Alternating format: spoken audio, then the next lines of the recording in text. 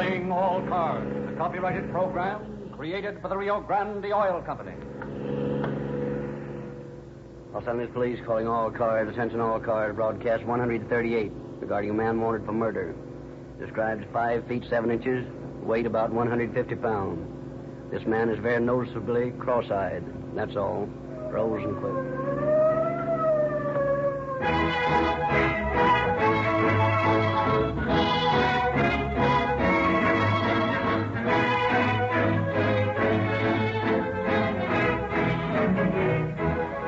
In gathering the material for tonight's broadcast, the writer interviewed officers of the police department. One of the oldest police car drivers volunteered this story. Sure, I'm glad to tell you all I know about this case. I owe a lot to Rio Grande. Of course, you know we use your cracked gasoline in our police cars. No fooling, you've got a great gasoline. We've tried them all, but you can't beat Rio Grande cracked when you got to start your engine and get going in a hurry. Now, let me tell you a little experience. One night we were cruising around as slow as possible in high gear when all of a sudden the car comes tearing around the corner at top speed and headed right for us. Driver couldn't stop. Looked like a smash-up, sure. But I slammed down the throttle and our car shot ahead so fast, well, we kept in front of the speeding car by inches for half a block. Then the fella turned down a side street and tried to make a getaway. We had to go clear around the block. But we counted on the power and speed in our Rio Grande cracked gasoline. And sure enough, we caught up with the speeder in 2 blocks. Rio Grande cracked gets the credit for emergency performance in saving us from a smash-up and for outspeeding a dangerous speeder. Is it any wonder that more police cars, fire engines, ambulances, and other emergency equipment are powered by Rio Grande cracked gasoline wherever it is sold than any other brand? Try it in your own car.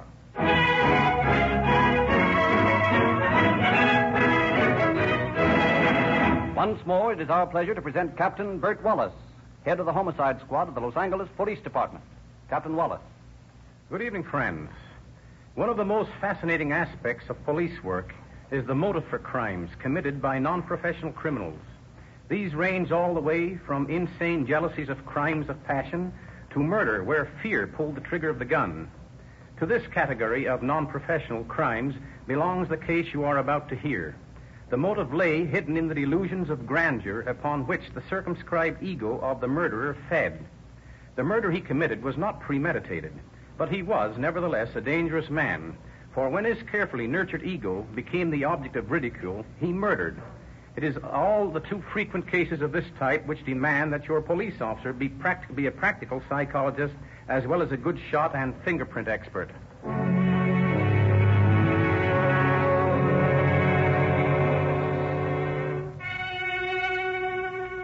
Early one February evening in 1930, a Chrysler coupe pulls up in front of an old whitewash store at the corner of Clinton Street and Griffith Avenue in Los Angeles. 3 men climb out, stand in huddled conversation at the curb. Boy, if I got the jitters, this business has got me all covered with goose pimples. Yeah, you're looking. Well, if it's all the same to you fellows, I'll be on my way. Thanks for the lift. Don't mention it. Sorry you won't come along with us. Yeah, why don't you? I'd like to, but I've got things to do. Thanks anyway. Okay. Take care of yourself. So long. So long. Seems like a nice guy. Too bad he didn't want to play. Well, let's get going. You think it's all right? Sure it's all right. Say, to hear you go on, you'd think we were a couple of mugs out to rob a bank or something. Well, you know how tough the law is about speakeasies and crap games in this town.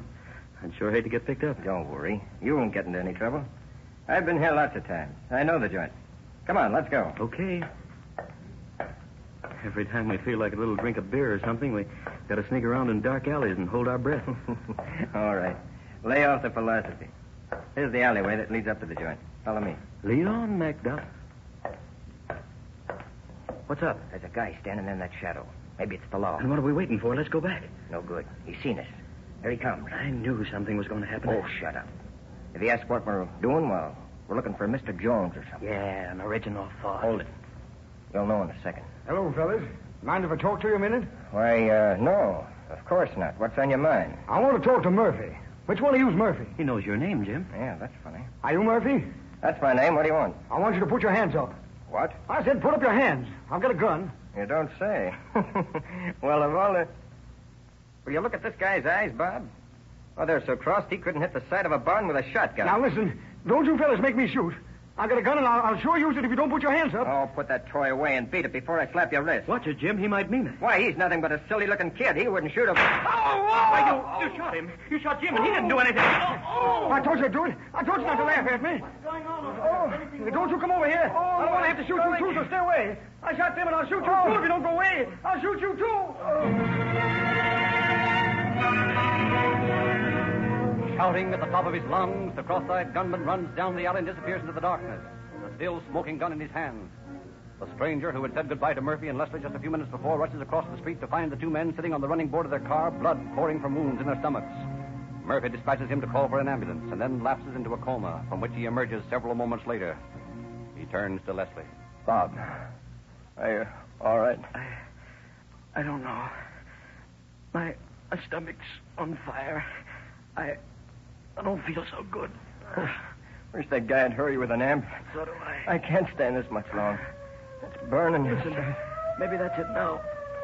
Hang on, Bob. You gotta hang on. Can't stand it, Jim. It's burning too much. Here he is. Come on, boys. Hey, where's that guy that called, I wonder? Probably scared to come back. Here they are. Get us to a hospital. Hurry. All right, fellow. You'll be okay in a jiffy. Who plugged you? Don't know. Please, hurry. Get him over to Georgia, Bill. They're hit bad. Right. All right, Slim. You can bring that stretcher over here. Better make it two. We got a full house.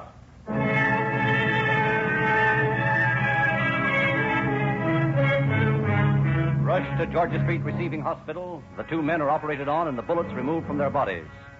And a few minutes later, Lieutenant Lefty James, head of the gangster squad, in company with Captain Blaine Steed, questions them. How do you feel? How'd you feel with a slug in your stomach? Not so good, I guess. Who did it? I don't know. How about you? Can you tell who shot you? I never saw the fellow before in my life. Now, listen, boys. There's no use in your trying to clam up on us. We coppers are your friends. All we want to do is find out who's behind this. Honest, I don't know who it was. He just stepped up and told us to put our hands up. Did you do it? No, He's telling the straight goods, Cap. Neither one of us knows a guy. I can't figure you fellows out. What have you got to hide? This probably means the finish for both of you, and that you won't talk. Listen, officer. That kid lying there is a butcher. He's been out of work, but he's no hijacker. Neither am I. I run a rooming house over at 1625 Juanita Street. If you don't believe me, go over there and check up on me. All right, Murphy. Supposing we believe it. Can you tell us anything about the guy that did it? Well, all I know is he's so cockeyed that nobody take him seriously. I didn't, and look what happened. But I'll tell you this much. I'd know him in a million if I ever saw him again. You get the cockeyedest looking guy you can find, and he's it.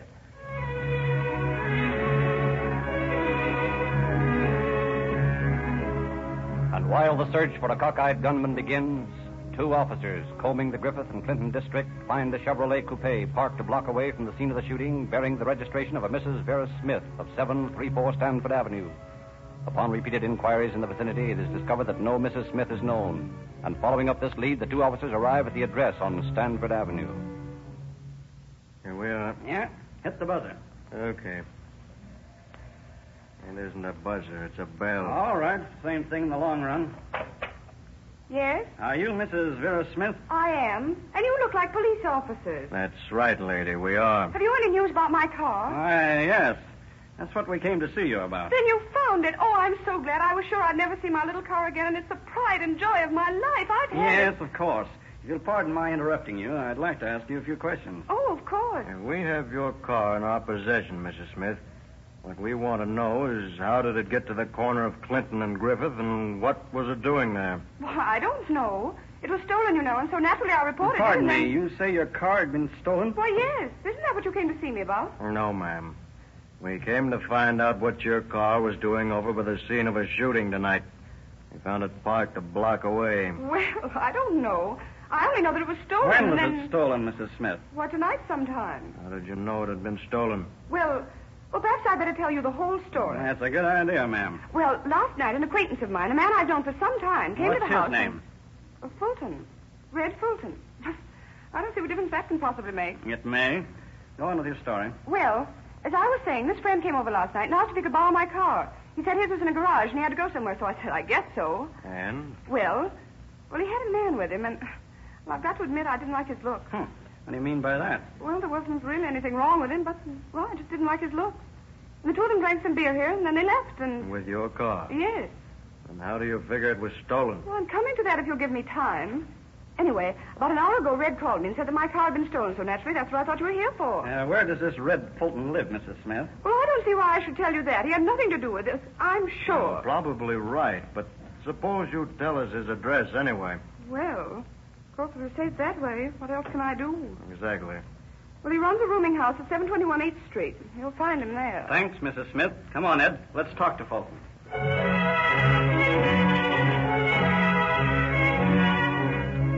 At headquarters, the two officers report their findings, and a search is immediately started for the missing Red Fulton. And then, less than an hour later, the phone in the homicide office is answered by a sleepy officer. Hello. Homicide detail. Hart speaking. This is Attorney Ray Reams, Hart. I'm over at my office, and I've got a fellow over here that you want to see. Who's that? Red Fulton. What? Yes. He says he's willing to come over and talk, but he says he doesn't know much. Send him over right away, will you? I'll tell the captain. He'll be glad to hear this. Okay. He'll be over in about 15 minutes. Goodbye.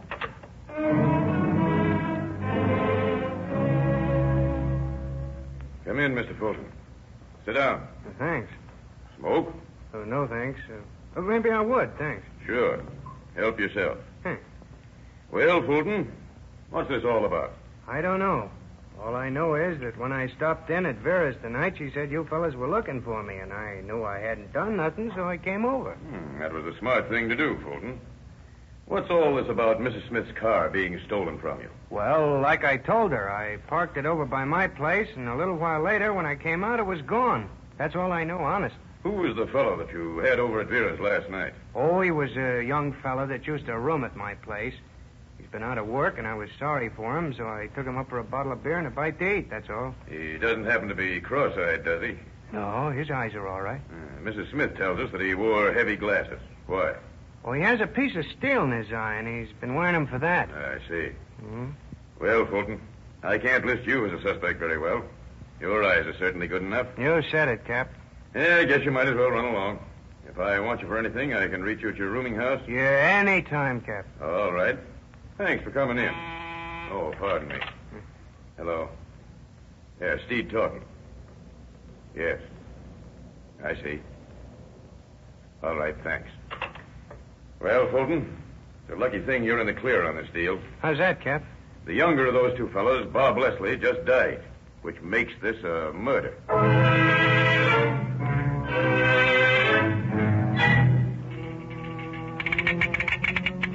Broadcast to all points. Be on the lookout for a cross-eyed man about 5 feet 7 inches tall, weighing 150 pounds. He is wanted for murder.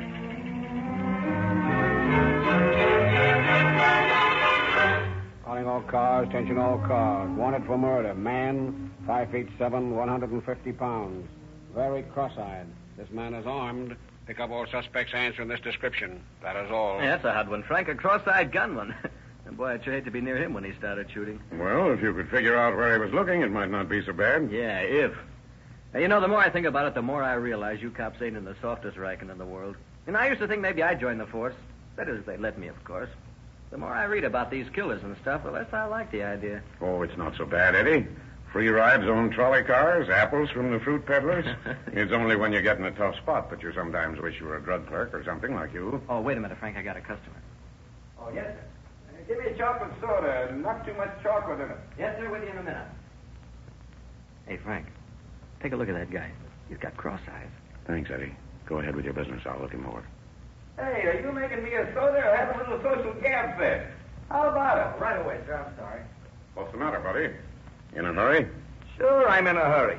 I'm not used to sitting around soda fountains waiting all day for a little service. What's your name? What's that to you? Well, maybe nothing, maybe plenty. I'd advise you not to play tough boy, though. What's your name? Now, looky here. You may be a cop or an officer, but that doesn't give you any right to go around bulldozing taxpayers. I got nothing to hide, but I don't see any reason Save that soda, Eddie. I'm taking your customer for a little trip. Huh? You and I are going down to headquarters and have a talk with the lieutenant. I don't want to talk to the lieutenant. I know, but maybe he wants to talk to you. Come on.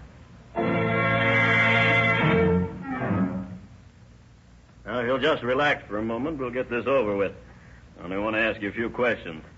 In the first place, what's your name? He doesn't feel like telling us, Lieutenant Condifer. That's the main reason I brought him in. That and the eyes. I see. Now, look, mister, whoever you are.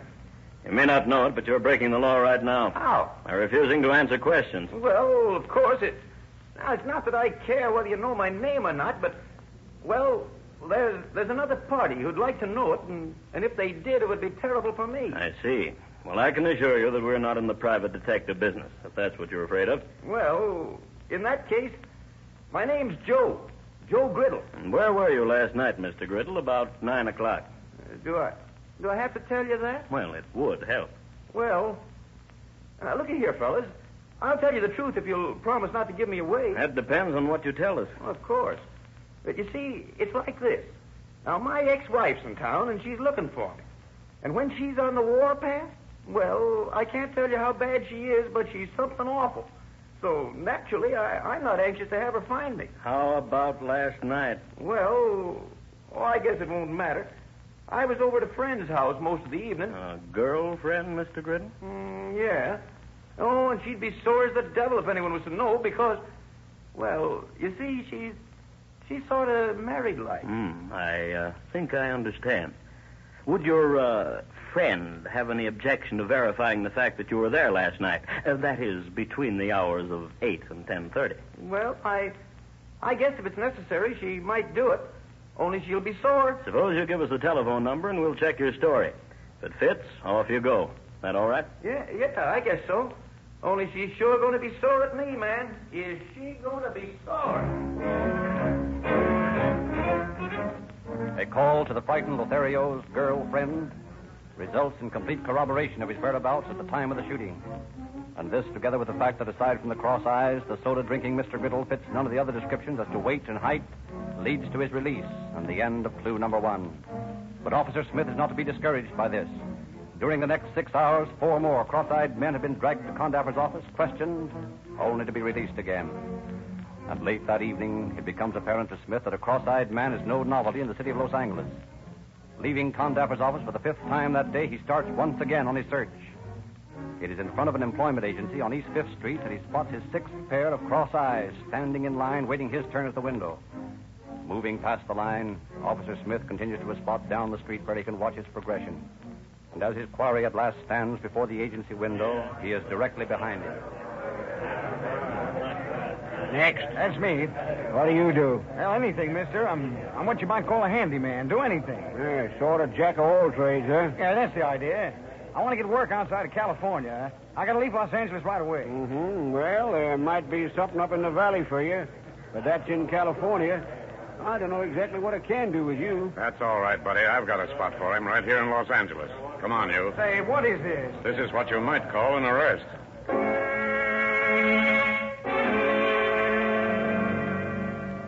Hello, Lieutenant. What? Are you back again, Smith? Yes, sir. This time I think we've got something. Yeah, like the last time and the time before. No, sir. This fellow fits the description down to the letter. And he was trying to get work out of the state. All right. Bring him in. Yes, sir. Come on in. The lieutenant wants to talk to you. Well, I don't see what...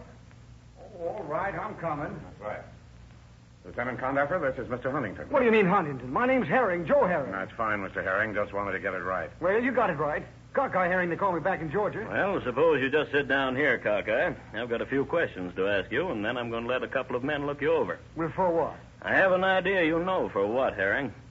What was your big hurry to get out of the state? Well, I don't like California. It ain't treated me right. Well, now that's too bad, Mr. Herring, but we'll have to take that up with the Chamber of Commerce. Yeah, I'm an actor, see, and a good one, too. And back in Georgia, they know how good I am, but Hollywood wouldn't give me a break. Thought maybe you'd be another Ben Turpin, is that it? Listen, I'm better than Turpin. I'm funny, see, plenty funny. Well, I'm going to give you a chance to prove just how funny you are. Smith, get that Carson fella in here, will you? Yes, sir. I want to see what he has to say. Yes, sir. Who's Carson, huh? Oh, he's a gentleman who happened to witness a little fracas the other night. A couple of men who were shot up. One of them's dead now. Yeah? And what's that got to do with me? I don't know yet, Cockeyed. Gee, Captain, you're not trying to pin something on me, are you? Lieutenant is a rank, Herring, and we're not in the habit of pinning things on people in this department. It's all up to the people themselves. I don't get you. You will. Right in here, Mr. Carson. Yes, sir. Come in, Mr. Carson. I want to introduce you to... That's the bird that did it. Sure as I'm alive. He's the guy, all right. What do you say to that, Cockeye? Oh, this guy must be crazy, Cap. I never saw him before in my life. He's nuts. No good, Herring. No good at all. As an actor, you're pretty lousy. The following morning, a considerably milder Cockeye Herring is removed from his cell and escorted once again into Condapper's office, where he is greeted by an ominous silence. Say, what is this? A funeral or something? Why don't you guys say something? We were waiting for you to talk first, Herring. Well, what do you expect me to say? I suppose I should thank you for putting me up for the night or something. Oh, no need of that. You still don't remember anything about a shooting? No. You don't remember standing in a little alleyway down near Griffith and Clinton and shooting a couple of fellows? No. You must be pretty hungry by now, aren't you, Cockeye? Hey, now you're really talking. Hey, that's one thing about me I can sure eat. A couple of nice sandwiches and some hot coffee would taste pretty good right now, wouldn't it? Boy, would it? Hey, wait a minute. Well, what are you leading up to? Nothing, Cockeye, nothing at all. Just thought if you were hungry, we might fix you up. There's a plate of sandwiches and a whole pot of coffee in the next room there. Go on, help yourself. You mean that? Sure. You mean in here? That's right. Just open the door and go on in. Boy, just watch me. Hey, I don't see no sandwich. Red, hey, what are you doing here? Why'd you run out on me the other night? Well, Fulton, you look kind of sick. What's the matter? Have you seen a ghost? Yeah. So you boys know each other, eh? Hey, what are you talking about, huh? What are you trying to do? We've done it, Cockeye. I suppose you spill the whole story. We know all about your pal, Red Fulton, here. All we need now is your story. How about it?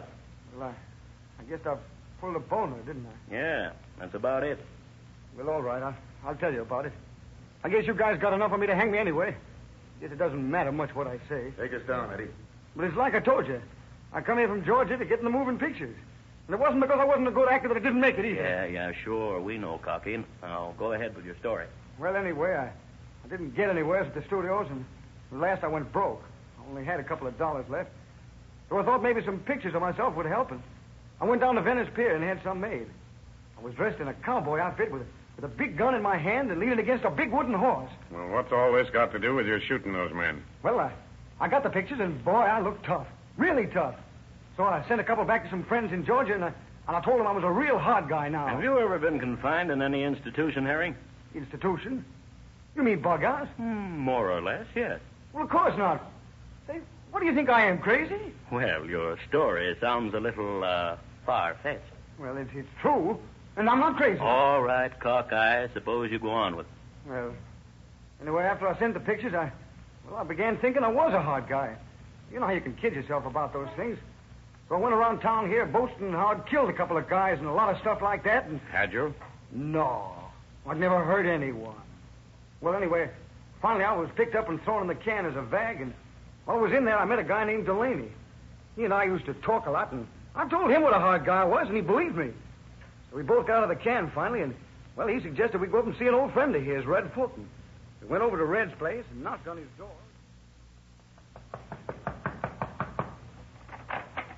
Hello, Red. How's Trick? Well, for the love... When'd they let you out? A couple hours ago. Yeah, meet a pal, Red. This is Cockeye Herring, Red Fulton. Cockeye's a pretty tough lad. Yeah? Well, come on in and park yourself somewhere. Yeah, sure, thanks. Now, Red, what's new? Nothing much. Only I'm plenty sore right at this moment. Yeah? About what? I got into a beef with a couple of guys the other day, and it's left me feeling that way. I'd like to bust their necks, both of them. Well, why don't you? They're pretty big, if you want to know the truth. Oh, I get it. And now that you got it, keep it. Sure. Don't get sore at me, Red. I wouldn't say anything. Why don't you get someone to get them for you? Huh? Say, that's an idea at that. Sure, and I know just the boy to do it. Cockeye here. He's plenty tough, ain't you, Cockeye? Why, sure, I'm tough. All right. I'll tell you what I'll do. You go out and give those guys a real beating. Black their eyes and break a couple of bones, and I'll pay you $50. That's how sore I am. Well, you see, How about it? You want to go? Well, I don't know. I thought you said this guy's tough, Delaney. Sure, I'm tough. Well, then, how about it? Well, okay, go on. Here's the dope.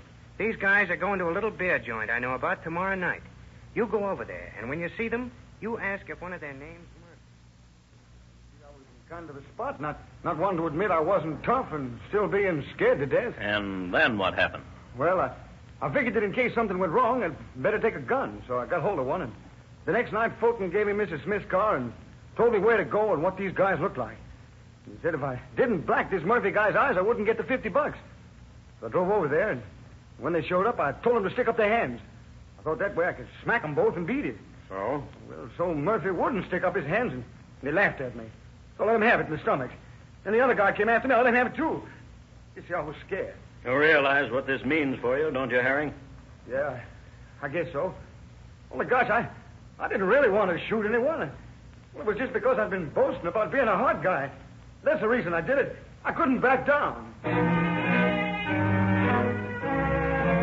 Acting upon this confession, Fulton and Herring are both charged with murder. But after hearing the state's case, Judge Marshall F. McComb dismisses the charge against Fulton, declaring that the prosecution has failed to show that he is linked to any conspiracy to kill either Leslie or Murphy. And one morning, Cockeyed Herring, Georgia bad man, stands quietly before Judge McComb to receive sentence. Joseph Herring, you have been found guilty of the murder of one Robert Leslie. Therefore, it is the sentence of this court that you be confined in the state penitentiary for the remainder of your life. Holy smoke. Furthermore, for the attempted murder of James Murphy, you must serve an additional sentence of from 1 to 14 years in the state penitentiary. Well, gee, Judge, ain't life enough? What's the 14 years for? Interest?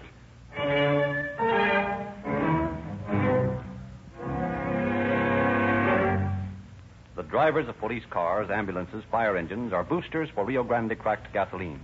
For more emergency cars are powered with Rio Grande cracked than any other gasoline everywhere it is sold.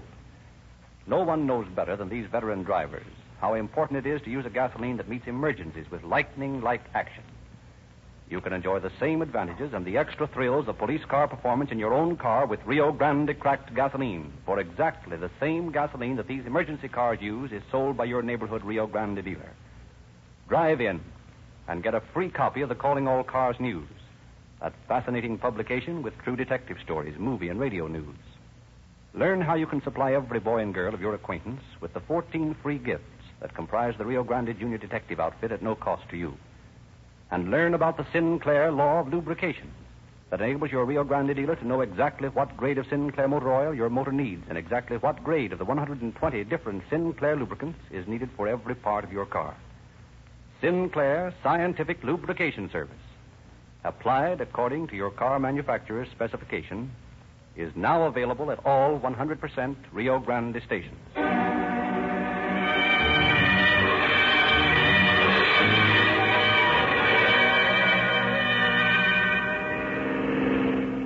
Los Angeles Police calling all cars, attention all cars, to cancellation of broadcast 138. Suspect in this case now in prison. That's all. Rolls and